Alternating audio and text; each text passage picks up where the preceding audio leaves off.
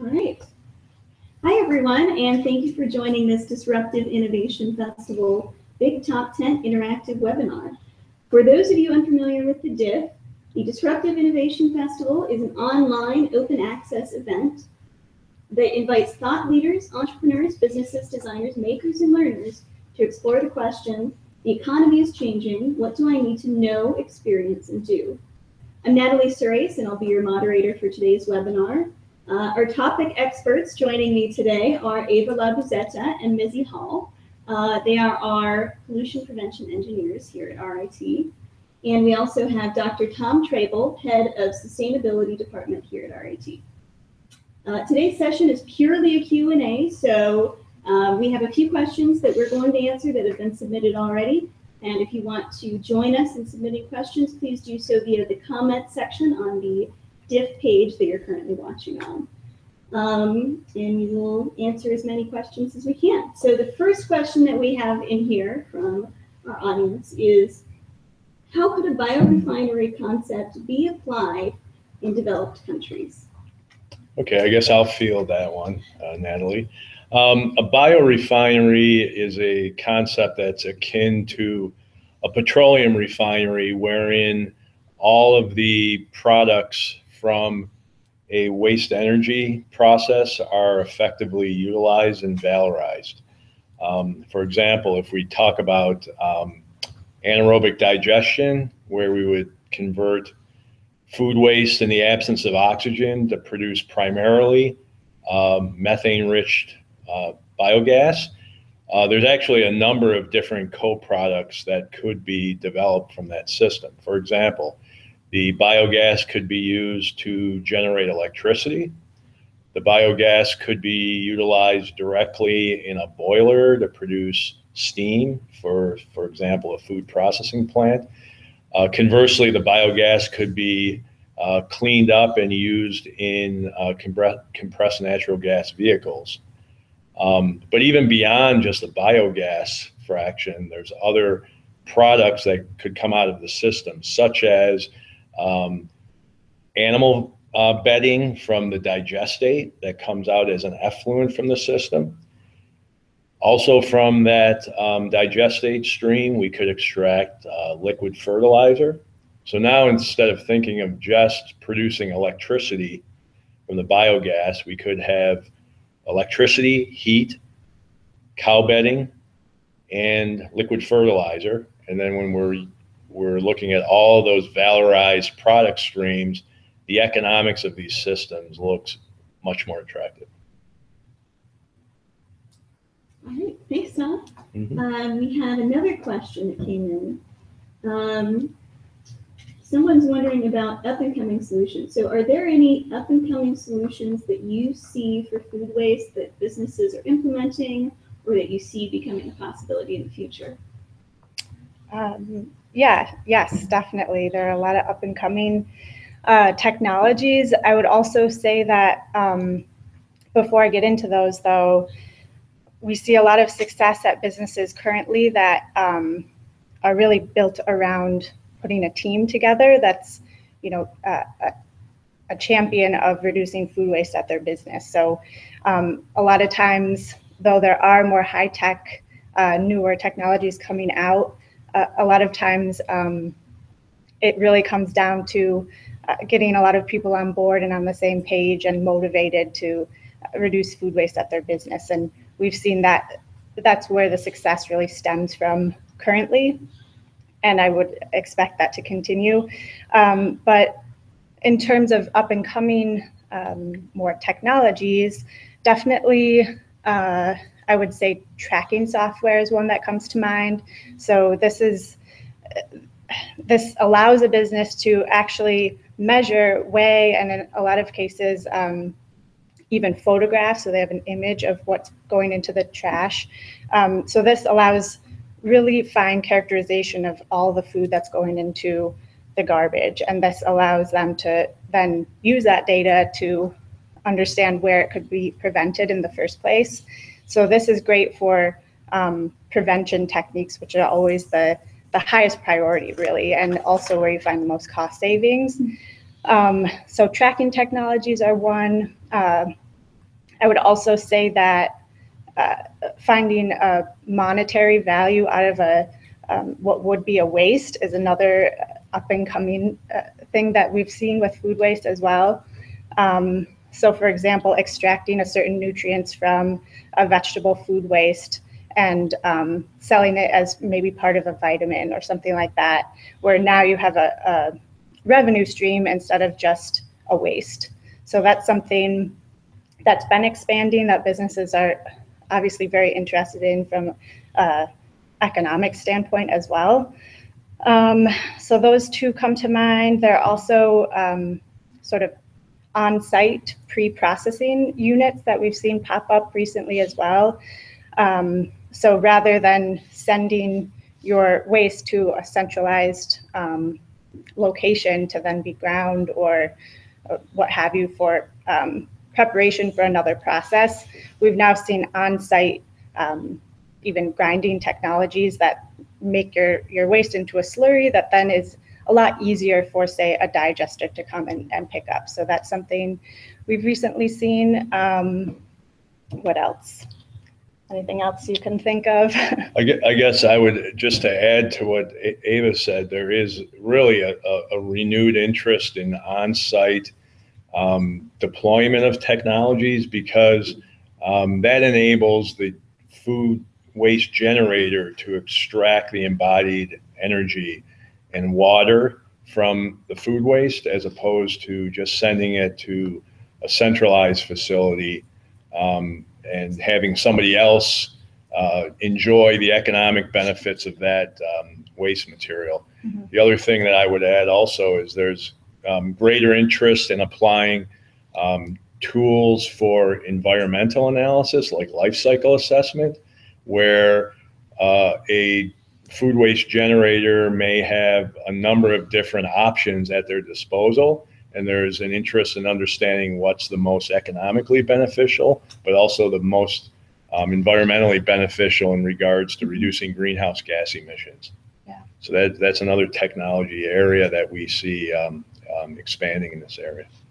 Thanks, Tom. I also thought of one more. We've seen, and this is in regards to making donations, actually. So if you have edible food that just isn't eaten for whatever reason at your business, a lot of times a challenge for businesses is to be able to find somebody in a timely manner to come and either pick that up or even somewhere to take it themselves. So we've seen apps actually pop up that make that connection for people. So you can post directly when you have something available and somebody in real time can respond. And that's been really helpful for the communities where we've seen this, to be able to make those connections and put that food to use. All right. Thank you, guys. So another question that came from a grocery store owner. So he said, as the owner of a grocery store, how can I find the best process to recycle my food waste? So any recommendations for grocery stores specifically? That's a really great question. I think grocery stores are in a unique position because they have a lot of different types of waste. So in addition to fresh fruits and vegetables that have gone bad, they also have packaged waste, you have bakery waste, you have prepared foods, you have in some cases, if you have a cafe, there's post-consumer waste as well. And each one of those may have a different outlet that's the ideal scenario. But in a lot of cases, there may not be all of those outlets available. So it comes down to cost and what's around you. One way to get a better idea of what your waste looks like and those ideal scenarios is understanding the amount of waste that you have, the types of waste, and what characteristics you have on site and in your region. So in upstate New York, we have a lot of dairy farms, so there's anaerobic digestion available. In other cases, like urban areas, composting may be a better alternative. So it's important to know what your specific site looks like. There's not a one-size-fits-all scenario for all grocery stores or all food waste generators.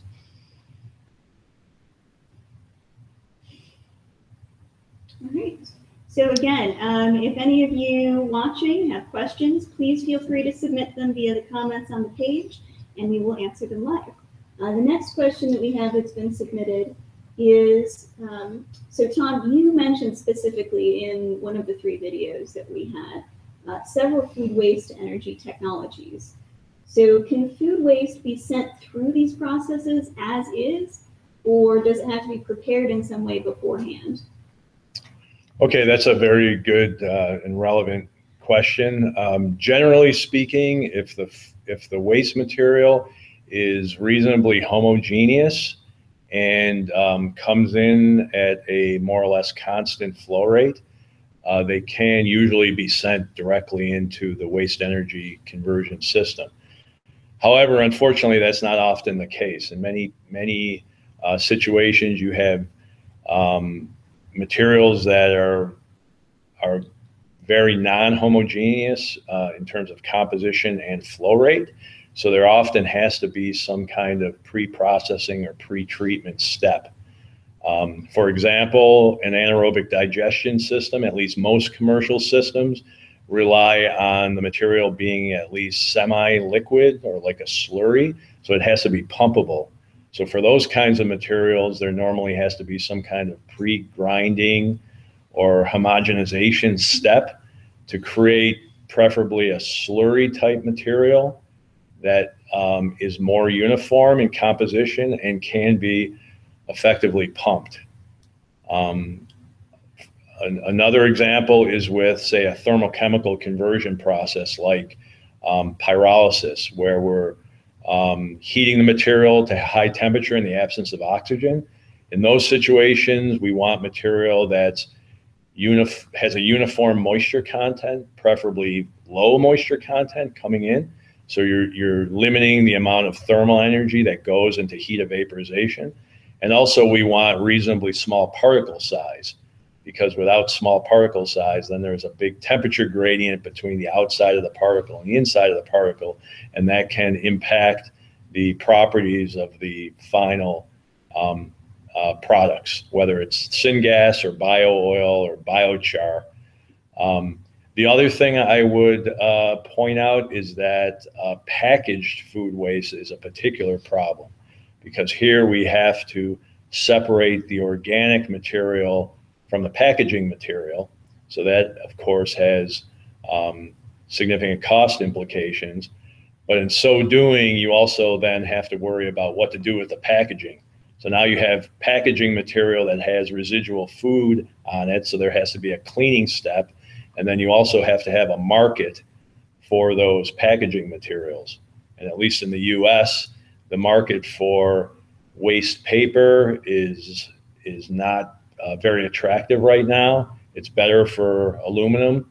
And then some materials like glass have almost no market at all, or in fact, pretty difficult to recycle.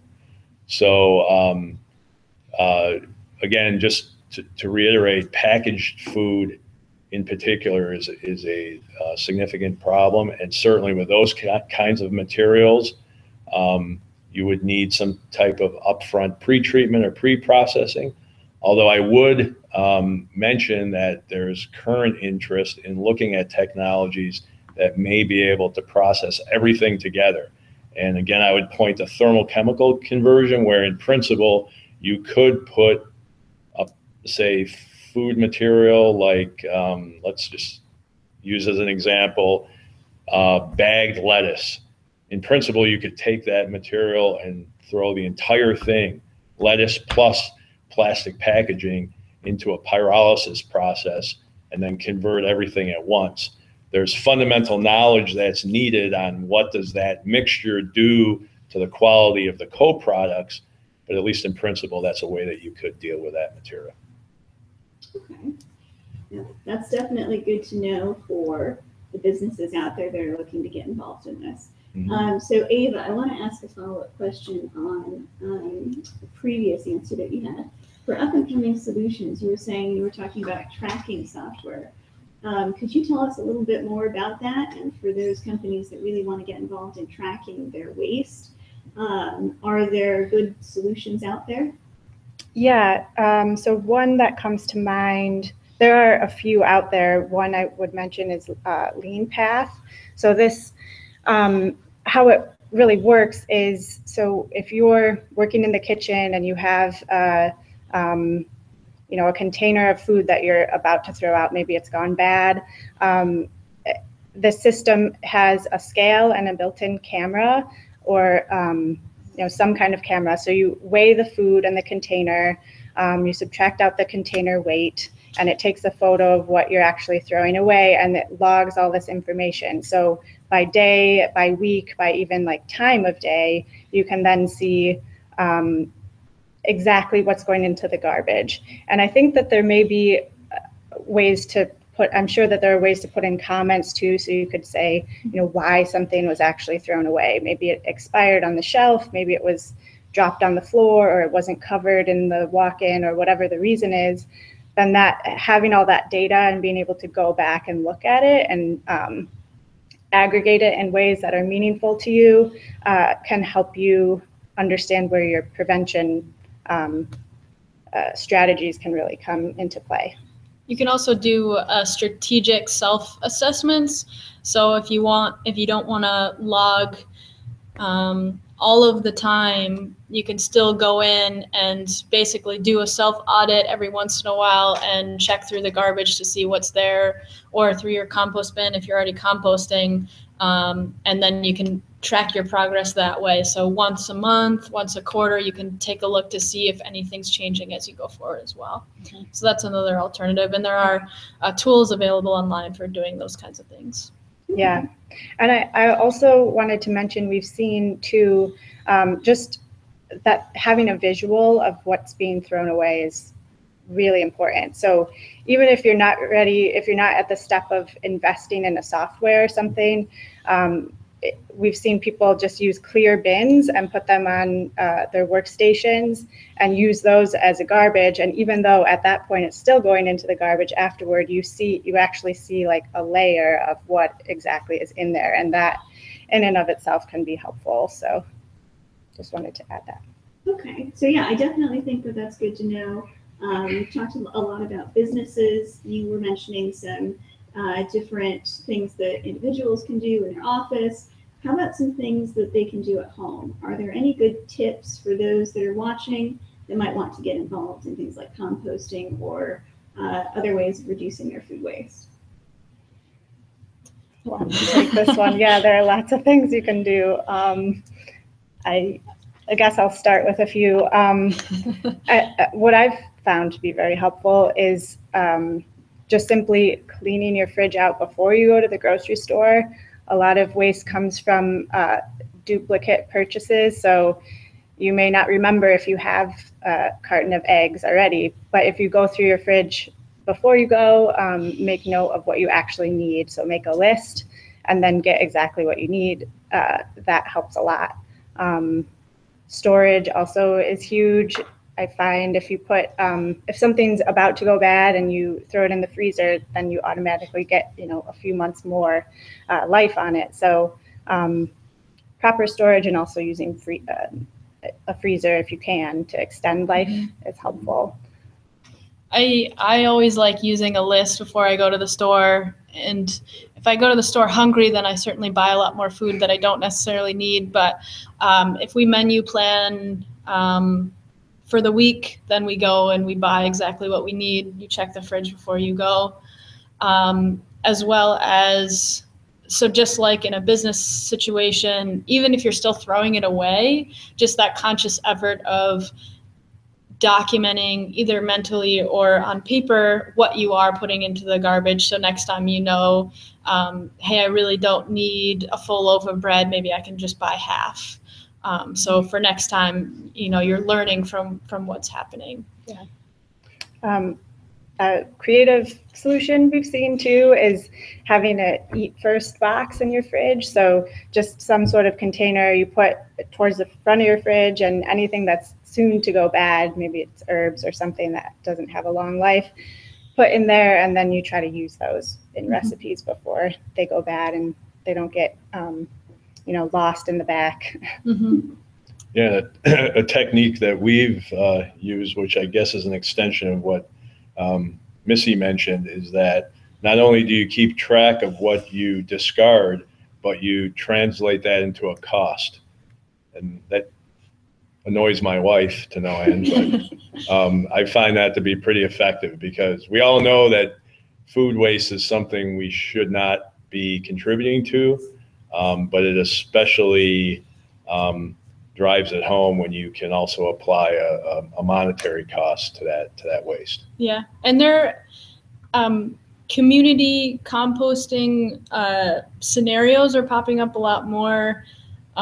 So it's worthwhile to look into to see if there's anything going on locally that will either come pick up your compost, your food waste for compost, or if there's a place that you can go take it. And it could be that nobody's just asked the question, and if you ask the question, it may spur that discussion for something to go into your local community. And in some places, you may be able to compost right at home. That's what I do. I don't do a great job, but at least my food waste is going to a different use. So one thing I'm thinking is that it sounds like smart technologies might start making a difference here. There are smart fridges now that have come on the market that will monitor the food that you're putting in the fridge, when you run out, when things are going bad. Can you tell us anything about how you think smart technologies might change that going forward, might help us reduce food waste? Well, yeah, I had, I guess I'll go first. One area that's an active area of research is package level monitoring to really quantify expiration date, if you will. We all know that expiration dates are uncertain at best. And because of those expiration dates, a lot of food is discarded that probably doesn't need to be.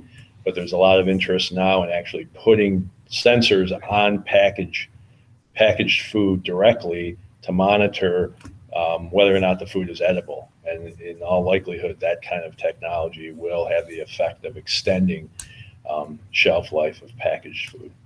And something that's maybe not smart technology, but a way that we're using technology is helping to, I guess, do more matchmaking. So take down that communication barrier to connect people with available food, or matching waste generators with waste processors.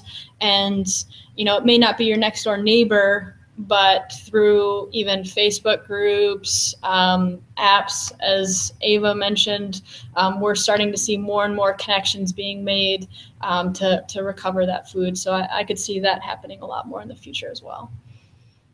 Yeah, just in that same context, I would add that that information flow and education are critically important. Even when we talk about, certainly first from the standpoint of just simply reducing food waste, but even when waste is produced, and it's unavoidable, there will always be some degree of waste, but educating the public on some of these valorization technologies is really important, because the average person would not understand that there's things that you can do with these materials other than send them to a landfill.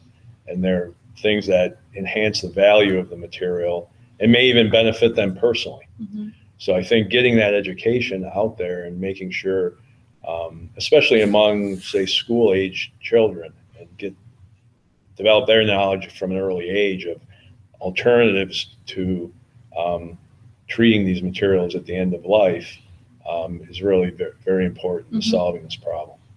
And Ava also mentioned earlier about tracking software, that different solutions are coming up for either on-site treatment or pre-treatment, or just containers, etc. Solutions that have technology embedded into them, so you can track the data, so you have data associated with the effort. And we're seeing more solutions come on board that have that piece, so people can improve upon what they're generating. Okay, yeah, that's it. So here in the U.S., for those watching from abroad, we certainly have a big issue with landfills. So food waste is an issue that we really need to work on solving. Are there any, to really work home why this is such a big issue, are there any statistics that you can give us that will, like, for example, I know that an EPA report released recently said that we actually waste 40% of the food that we produce. Where exactly is that food being wasted? Is it being wasted at the farm level? Is it wasted in manufacturers? So what can you tell us about that, where it's actually wasted? Well, so food's wasted all along the food chain, really from the farm down to the household level. But if you break it down by sector, the majority definitely comes from households and from businesses, consumer-facing businesses. So food manufacturers typically have a high recovery rate of their food waste. So even if they are producing food waste, which they usually are, they have come up with some solution either on site or off site to deal with that effectively. Then that efficiency really drops off when you get to the consumer facing business level and the household. And actually the largest section is from the household level. So, you know, in a way that's definitely good to know, because as an individual, sometimes it can feel like a large problem that you might not be able to have an impact on, but the largest amount of food waste comes from the household level. So as far as other stats, I mean, food waste, it's not, when you're talking about food waste, it's not just the waste, the material itself, but it's everything that goes into the food that's wasted. So all the embodied energy, all the embodied water, transportation to get it from point A to point B. And now that we're, as populations move away from where the food is being grown, that transportation need grows as well. And, you know, when you add all of that together, it's a huge environmental problem. All right, thank you guys. Well, that is unfortunately all the time that we have for today. So I would really like to thank Ava, Missy, and Tom for taking the time today to answer some questions. For those of you watching who have more questions, please feel free to write those down on the comments in the comments section. And we will continue to answer those through the comment section as time goes on, even after our webinar. So as a reminder, you can learn more about our efforts in food waste at rit.edu/NYSP2I/food. I know that's a long link. I will post that in the comments as well for those of you that are interested. So thank you again, and remember that this session will be available on Catch Up along with all of the other DIF sessions on the website thinkdiff.co. So thank you again to those that are watching, and have a great night. Thank you. Thanks.